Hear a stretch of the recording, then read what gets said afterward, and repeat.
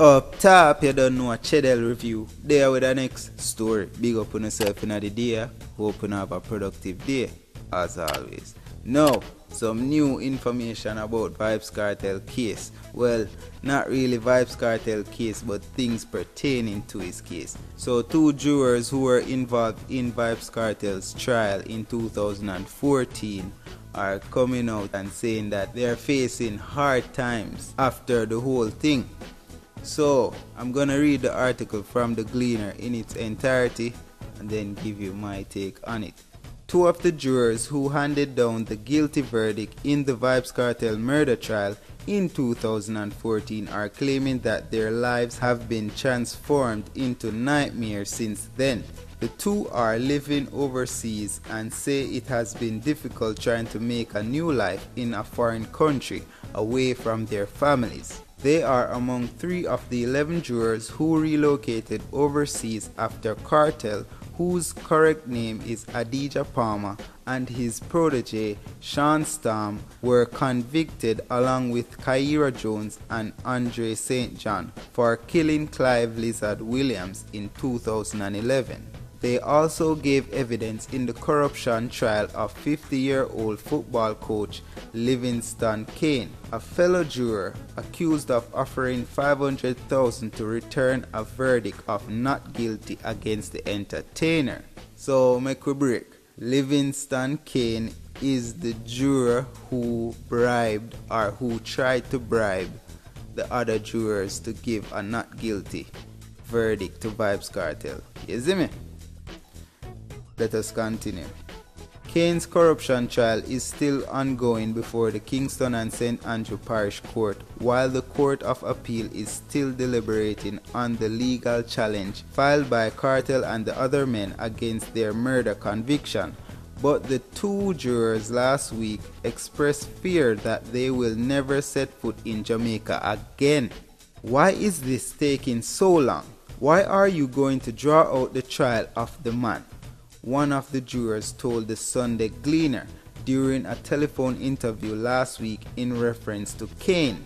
She relocated overseas under Jamaica's Witness Protection Program and charged that the local justice system is in need of urgent overhaul.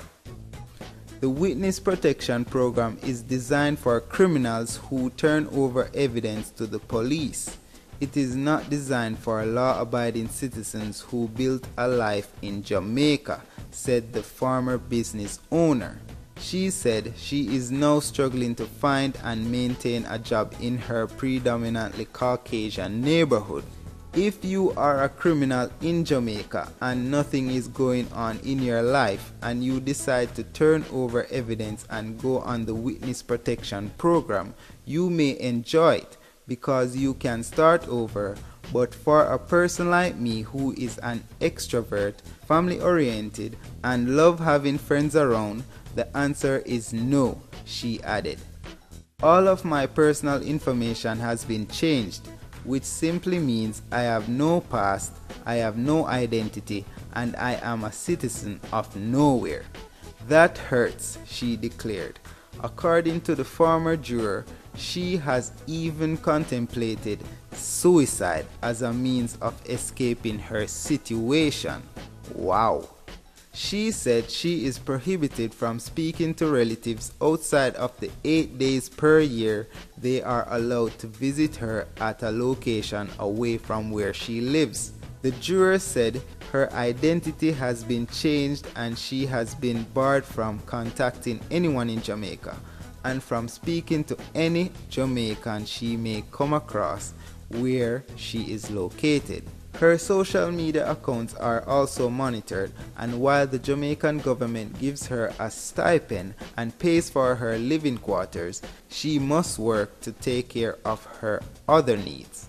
But because she is not a citizen of the country that she now lives in, she has to work menial jobs.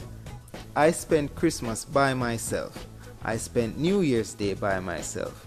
And what angers me even more is that the person, the juror, who is the main source of this whole thing, was able to spend his holidays out on bail with his family. It is as if I am in prison for taking an oath to serve my country, she said. The second juror is not a part of the witness protection program, but applied for and was granted special migration privileges by the country where he now resides. After he outlined his ties to the Vybz Kartel trial and his safety concerns, but he left a wife and children in Jamaica and he has not seen them in person in more than 3 years. He fears that he will never be able to visit Jamaica again.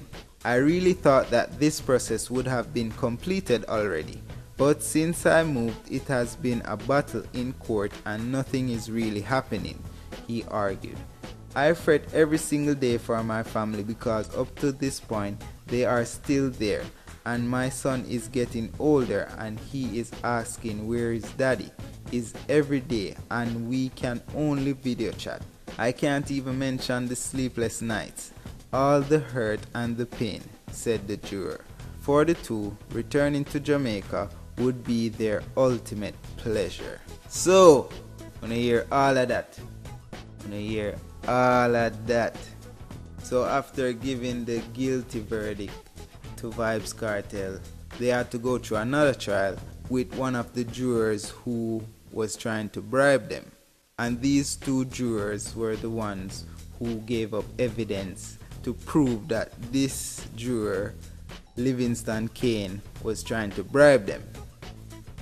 So what I'm understanding from this, that's the reason why this juror is on witness protection overseas. Jano, I didn't even know that Jamaica do them things here, to be honest. Because through a third world, we never think so, we think so up. But it look like we think up like that where I put people on witness protection. Yeah, you know. But, Jano, what puzzles me is that Kartel or Livingston Kane know on a name, so it not go hard to find where una live or where una family come from or so. And seeing that none of them not dead few much years now, cause from 2014 Kartel get the guilty verdict, and from then till now none of your families, nothing happened to them or anything. So I don't know, I don't think nothing gonna happen to them. I don't think so. But this story just come at a time when Kartel appeal are gone. Why this never happened before? Why they never come forth before?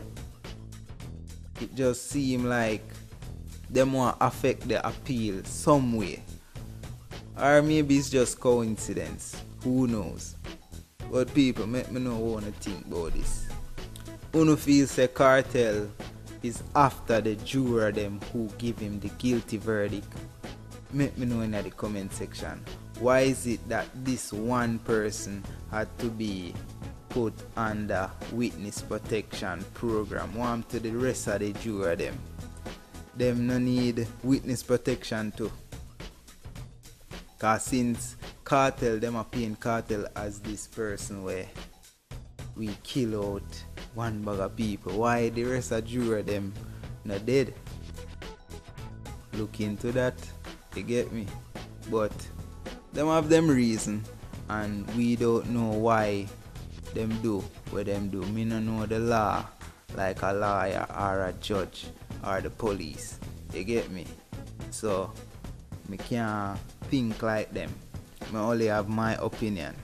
So leave your opinion in the comment section and bless up on yourself. Big up.